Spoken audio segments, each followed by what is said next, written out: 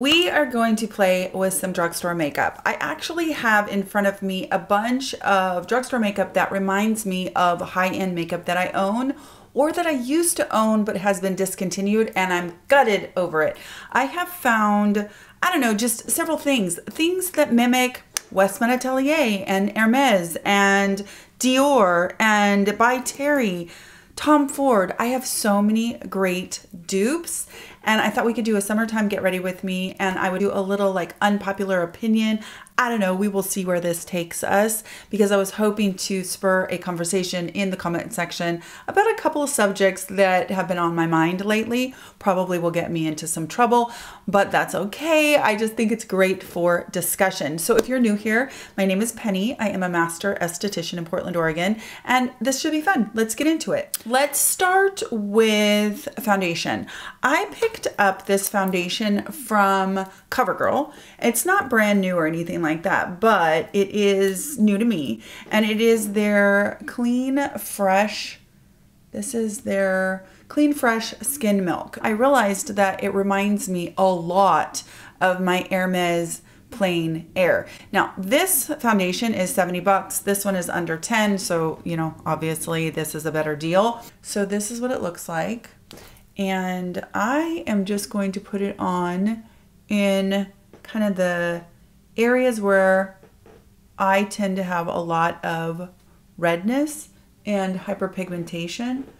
I'm just going to bounce it in with, I think this is from, I can't remember who this is from. I want to say that this is from like Elf or something like that. It's just a cheapy sponge.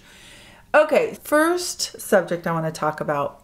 And this is the one that's going to get me in trouble, I'm sure. I want to talk about medical grade skincare. And I want to talk about your opinion, how you see medical grade skincare. So when I worked in the doctor's office, I carried Obagi, which is considered medical grade skincare. We also carried Color Science and Elastin. So they carried a bunch of medical grade brands. And so I am not at all in any way saying that medical grade, that category of skincare, is bad. I'm not saying that at all. What I do think is that not all medical grade is necessarily better than the drugstore, and just because something calls itself medical grade doesn't automatically make it better. And the idea that just because it's at the drugstore makes it less good always isn't true. That's just not true. The other thing about medical grade skincare is that there's no regulation on calling yourself medical grade or not. Any brand can go ahead and call themselves medical grade and dispense their products through websites that carry medical grade. They could go through the doctor's office. There's no, you know, you don't have to go through some gauntlet to get awarded the name medical grade. It's not like you have to apply to become medical grade. That doesn't exist. So I just think that it's really, really important to know that there are tons of fantastic medical grade products on the market. Yes, but there's some crap medical grade products too, you guys. I mean, I have used some medical grade stuff that isn't good, that is fragrance to all high heaven, that doesn't leave a nice texture, that was ineffective, blah, blah, blah. So anyway, that is my unpopular opinion, or maybe it's a popular opinion, I don't know. I would love to hear what you think in the comment section. The next thing that we're gonna use, this is by L'Oreal, speaking of the mass brands. This is their True Match Super Blendable Crayon Concealer. This reminds me so much of my beloved Westman Atelier Vital Skin Stick. When I use this, I feel like the finish is really similar. Now this is like, I don't know, 12 bucks or something like that. And of course this is, I think, $68. It's either 68 or 75, I can't remember. You do get more in the Westman Atelier than you do in this. This is fantastic. I love it for doing what I just did and then going back in and just hitting spots that need just a little bit more attention. And you can kind of have that no makeup look kind of thing.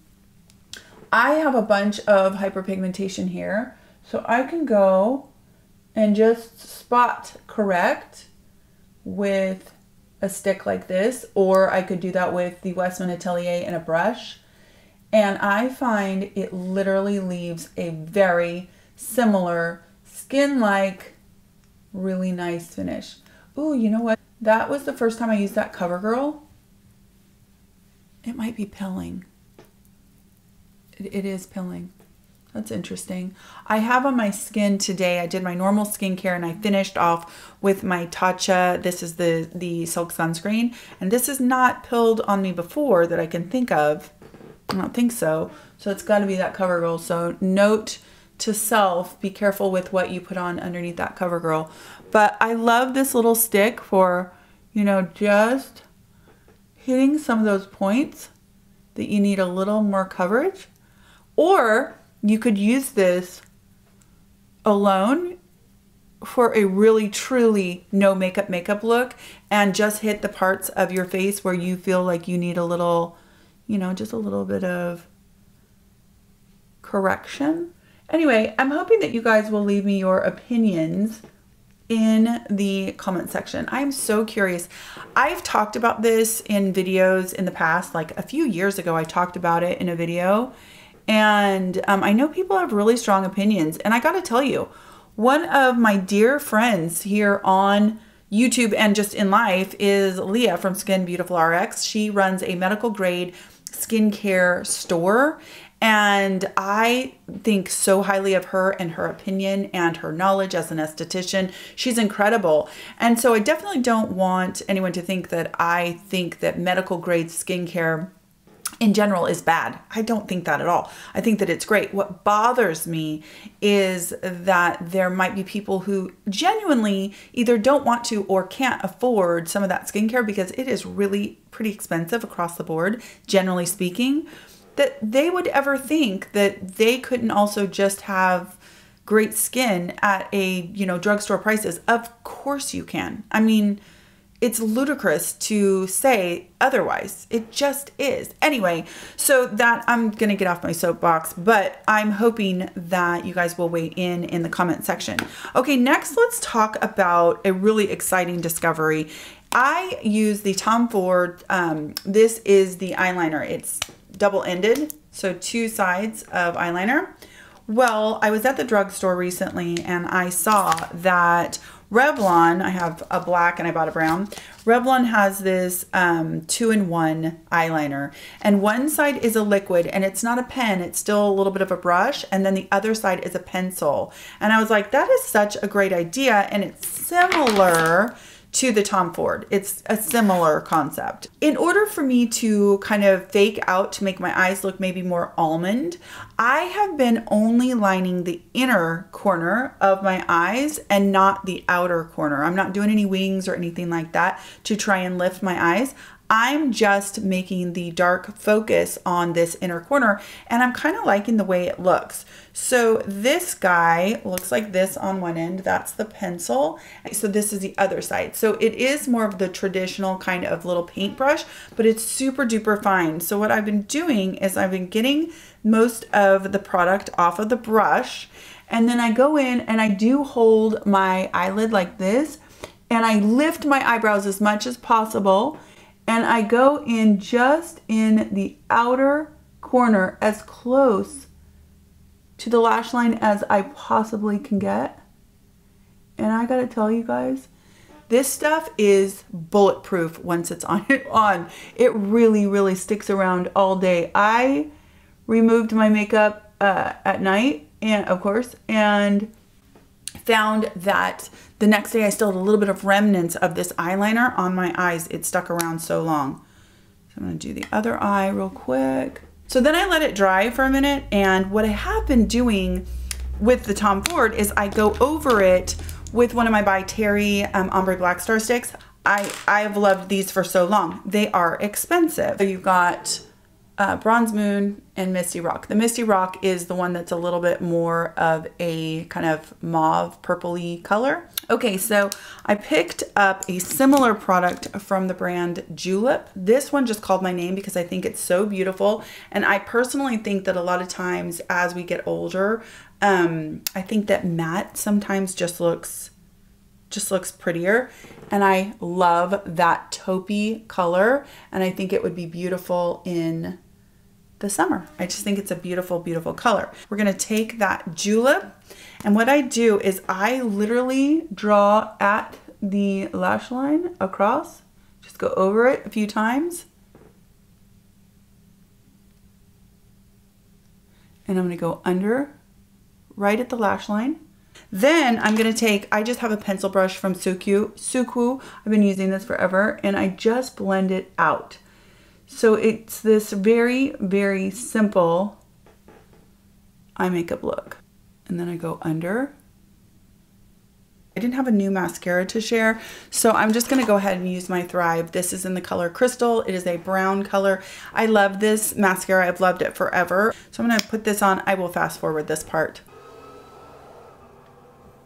Okay, the next thing I wanted to share with you guys is not from the drugstore, but this is a dupe, in my opinion, of a discontinued product from Dior. And it was a lip liner that was super cool toned. And I used to wear it way back, like, I don't know, late 90s, early 2000s. And it was called Linen.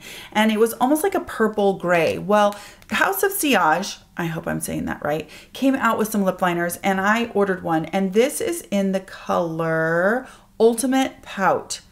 It reminds me so much of that color Linen from Dior, and I'm so excited to have it. It is not inexpensive. I wanted to share it with you because if you are like me, and sometimes there will be these products that went, you know, that got discontinued or whatever, and you would give anything if you could just find something that really, really looked like it. This really looks like it. I mean, to me, it looks just like it. Okay, the way I've been doing my lips lately is I've actually been going across